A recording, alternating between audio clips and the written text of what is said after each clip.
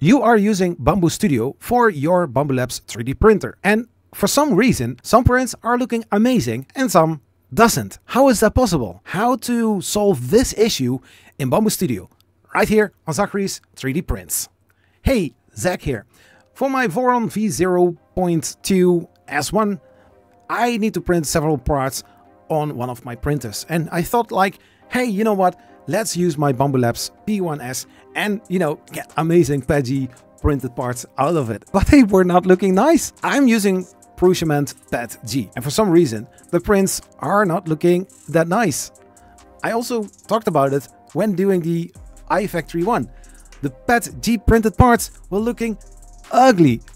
So I went to my 5-stack i3 Mark III's, printed with the same PETG filament, and they came out very nicely. Just look at it. A whole lot of a difference. How is that possible? I'm going to show you in BambuStudio how to make your own PETG or any other filament profile so that the next time you are going to print on there, you will get some amazing prints. So let's dive in BambuStudio, shall we? So this is the part that I want to print on the Bambu Labs P1S. It is a part that I want to print in PETG from Filament. But when you are going to device, here you have the generic PETG filament type, maximum 270 degrees and minimum temperature 220. Let's close this, go back into the prepare tab, and let's do something about our filament. On the left hand side, you have your filaments that are loaded in the AMS. If for some reason your filaments are not really showing up like you have loaded on your Bambu Labs, then you need to click on here, synchronize filament list from AMS. You click on it and then you click on resync. In my case, in slot 1 is generic PETG orange, in slot 2 is also generic PETG, in slot 3 is Polymaker PLA, and in is generic PLA. These are the profiles, the standard filament profiles that I'm using when I'm going to do some printing. But in my case, I noticed that my prints in the gray PETG filament from Filament, that they are not looking as I want to. So to change that, next to the name, we click on Edit Preset. And now you have like this. So you want to change this. First, what I'm going to do, click on the Save Current Filament. We are going to rename it in Filament PETG, and then we remove this. I'm going to save it as a user preset. We click on OK, and this is now how it is called. Here you also see in slot 2 Filament PETG. And now we are going, in my case, I'm going to the settings for Prusa Slicer. I have here Filament PETG.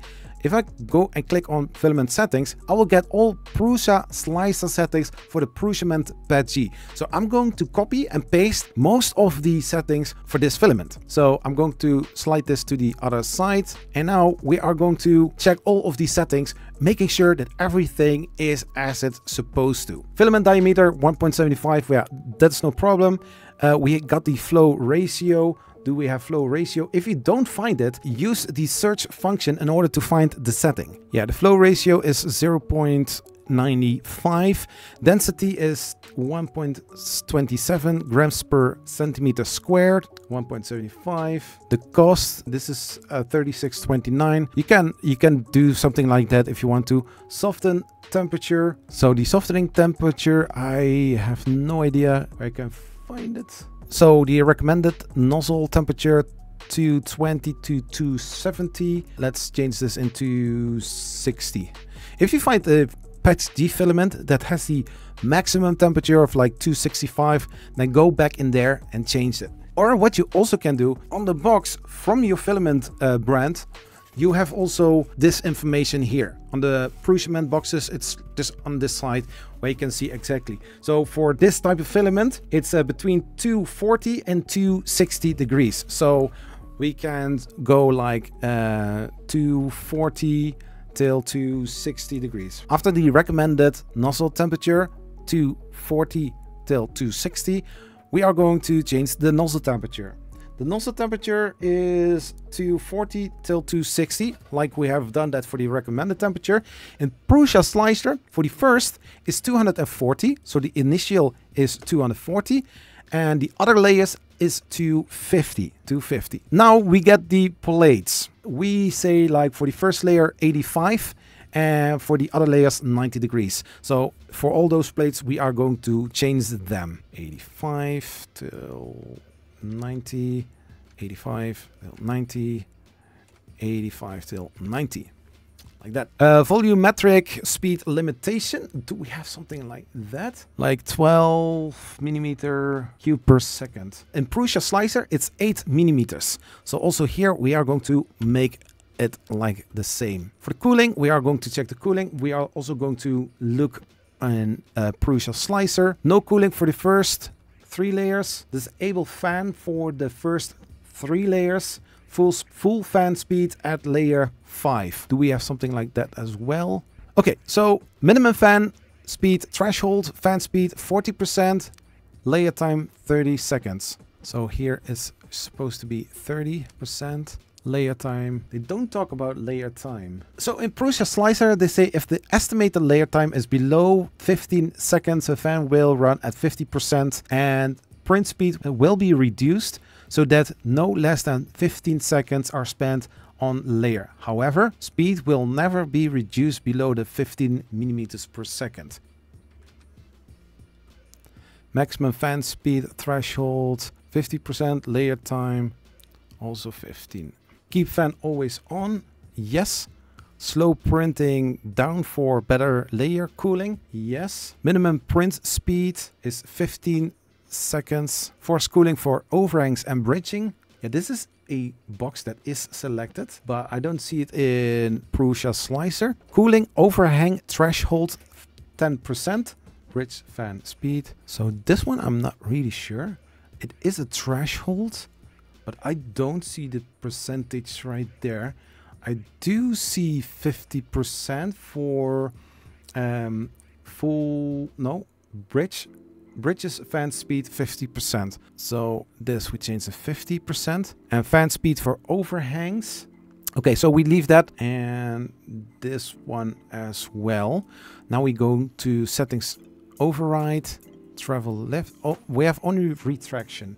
And with retraction length, and it says here 1 millimeter. So 1.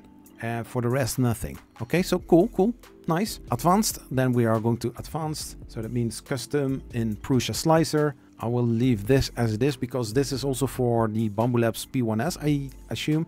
And then we have also some notes.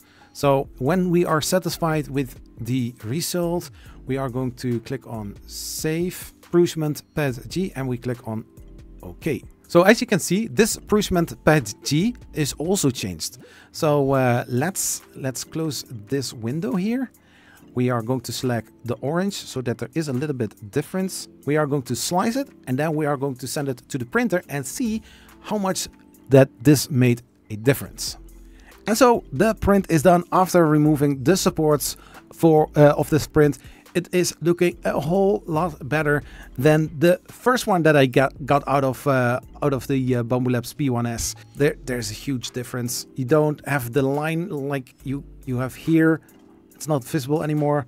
It is also a whole lot looking better. If you have some issues with it, then try to fine-tune the profile a little bit more. Make sure to rename it. And that is how you make your own filament profile in BambuStudio. Let me know in the comments, what do you think about making your own profiles in BambuStudio? Like this video, and if you're not subscribed, subscribe to the channel. Hey, if you made it this far in this video, you are amazing.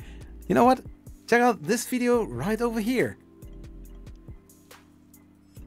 Thank you very much.